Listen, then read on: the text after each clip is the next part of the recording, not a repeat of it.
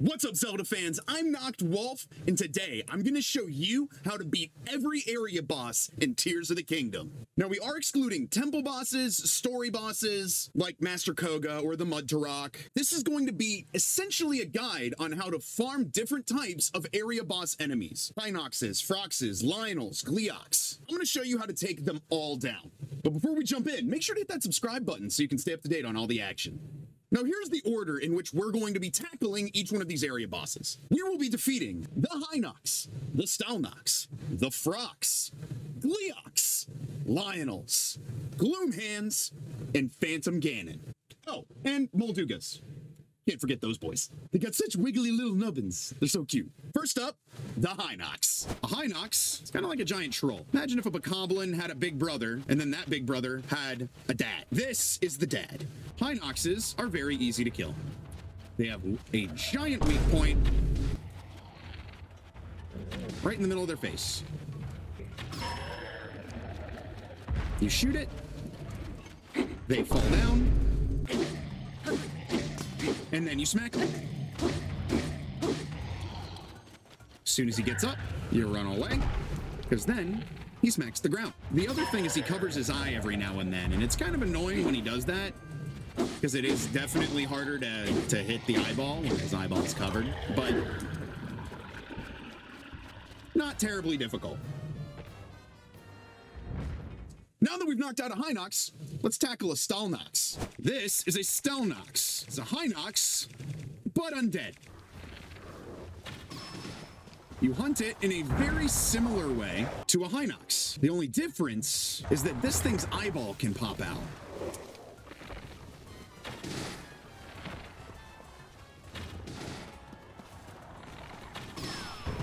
See how its eyeball fell out there?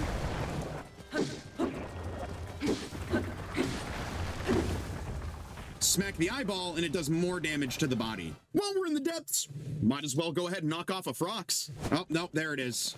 So this is a Frox. Killing them is actually pretty easy. He jumps. He jumps. I need to wait for him to start sucking air. He starts sucking air. Pull out your bombs. Shoot him in there.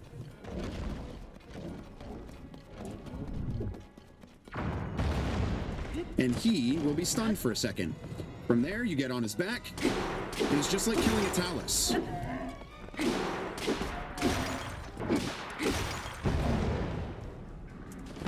See, watch. Now he's going to start sucking air. So I'm going to shoot more bombs right down his gullet. He's going to launch you up because you're on his back. He launches you up in the air. He explodes.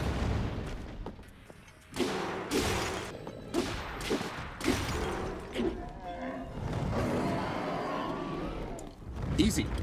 Time for all of our favorite swimmy boys, Moldugas. Moldugas are super easy. You can tell where they're at because of the shaking of the sand. They look like that when they're traveling underground. What you want to do when you're fighting a Molduga is find something cheap that you don't mind losing, like bokoblin fangs, and chuck it out into the sand. You see how that gets its attention? It's going to jump up out of the sand. And now what I'm going to do is glide over here. And beat the crap out of it. Also, its weak points are its little nubbins. It really doesn't like having its little nubbins touched. Also, it'll spin in a circle to try to whap you. So at this point, I'm going to run back, get back up onto high ground, and we're just going to repeat the process. I'm just going to chuck that out there. It's going to hopefully get its attention. The other option that we've got while we're up here is, you know, just bombing him. That's also going to pop him up out of the sand. And I'm just gonna, you know, whack him.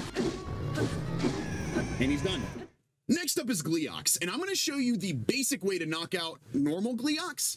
There is also a large area boss called a King Gleeok. We're going to cover how to take him out in our Gleeok-specific combat video coming soon. So we're going to fight the fire Gleeok. To do this, we are going to use a Lynel 3x bow, an armor shard shield, and we are going to use think an ice staff. I think I'm gonna start with the ice staff. Actually, I'm gonna have a sapphire shield out too, just so that I'm on the cooler side. So the easiest way to beat a Gleeok is not to just bum rush it, because it'll flap you away and then you're stuck. The easiest way to beat a Gleeok is to come at the bish with key size.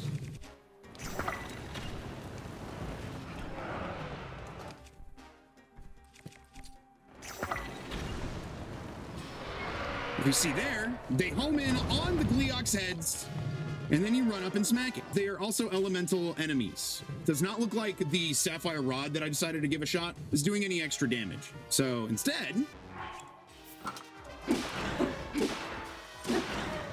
gonna come in here with this instead. Moderately high damage weapon. All right, now he's gonna blow me away with his wings. He's gonna lift off a little bit, right? Now I'm gonna come back to my key side balls. I'm gonna dodge these fireballs. Let those key size rip. The biggest thing is that, like, he's not that hard to hit. The biggest problem is just that he's got a ton of health. When Gleeoks get beneath, like, 25% to a third of their health, they go into their next combat phase. The next combat phase for a flame Gleeok is to fly super freaking high up in the air. It's gonna blast a giant supernova down at me. So I'm gonna get as close under it as possible. And then I'm gonna turn around and I'm going to run as fast as I can. Once it's exploded, you see all this updraft? We're just gonna ride this up. First thing I'm also going to do is make sure I'm topped off on stamina. Boom!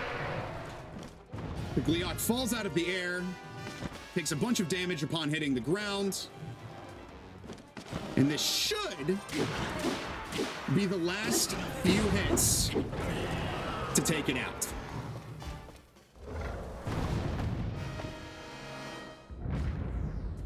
An ice Gleeok. Ice Gleeoks are a pain in the butt because they have ice breath. Ice breath freezes you in place, making you vulnerable to keep getting hit after hit after hit after hit. Now remember, Gleeoks are really easy as long as you have Keysai balls.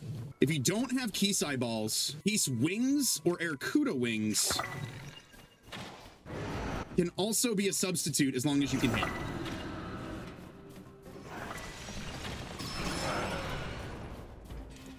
Really? There we go. Got it. I try not to use the eyeballs when I don't have to. This is gonna finish out my eyeballs. Leaving me with one, which is fine. Just need to get out of this crystal and spin on his face again. And see, this is where he's going to phase, right? He's gonna go to his 1/4 phase. He's gonna fly super hard up in the air, or super high up in the air, right? He's going to conjure a snowstorm. So wait for it, here it comes. He's gonna breathe out a massive blizzard. So what we're going to do is get as close to him as possible.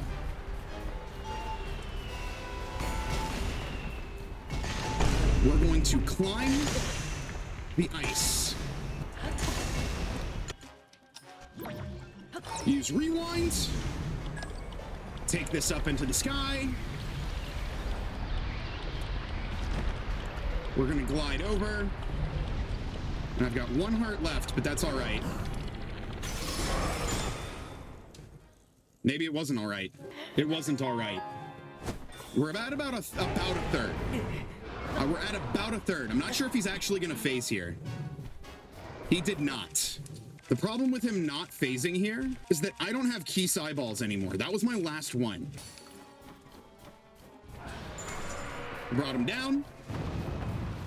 He started to phase, actually. You saw that after I hit him that one time and his health went down a little bit. I wound up catching him right in the middle of that phase, so he wound up falling and taking like a little bit of damage. But that's going to do it. I wound up killing him fast enough that he didn't even get to his ice fall phase. This is a lightning Gleeok. These are probably the hardest of the three, in my opinion. We're gonna fly in.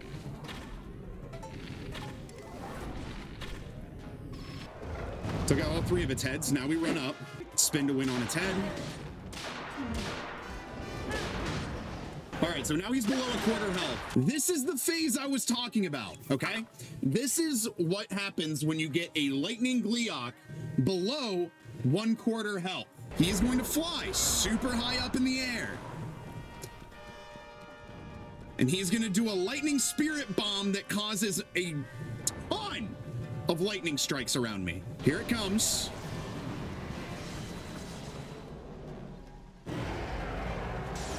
There we go. Now I gotta watch. See? Look, hang on. Updraft.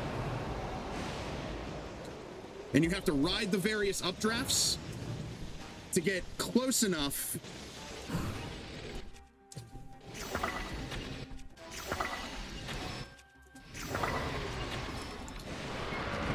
He should fall, doing the rest of the damage needed to kill him. Now that we've knocked off a Gleeok, let's take on a Lynel. This is an armored Lynel. I start out with a blunt weapon.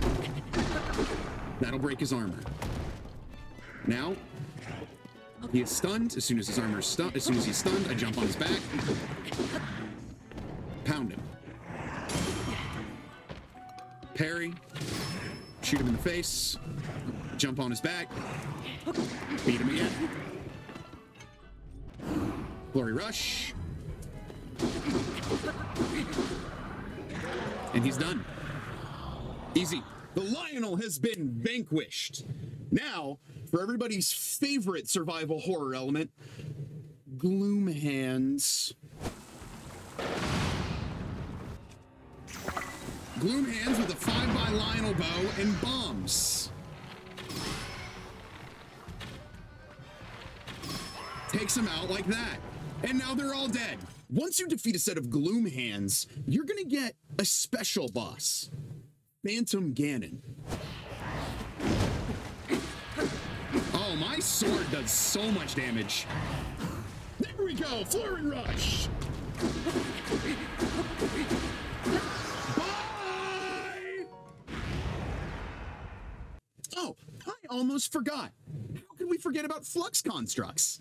This is a Flux Construct. Flux Constructs take on multiple forms over the course of multiple phases, and the key to defeating them is knowing how to interact with each phase with your Ultra Hand. So I'm gonna go ahead, I'm gonna get his attention. Let's see what level this one is. This is a Construct 2, so it's not gonna be that bad.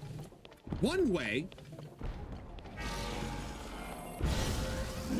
to mess with him, use your Ultra Hand to get rid of his feet. The easier way, though, is to grab his actual construct core, that green glowy block, yank it out with the Ultra Hand, and then you just run up and whack it.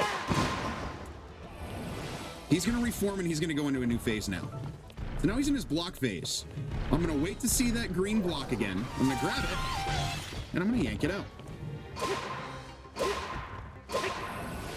Give him a sec to reform. His next phase puts him up in the air. He's gonna start chucking bricks at me, right? Here come the bricks. Stand on the outs. I'm gonna jump on top of one. I'm gonna use my reverse time rune and ride it all the way back up.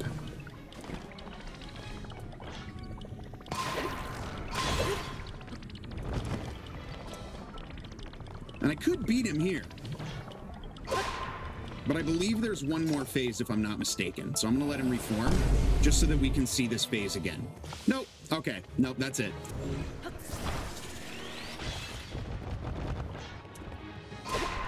And he's done.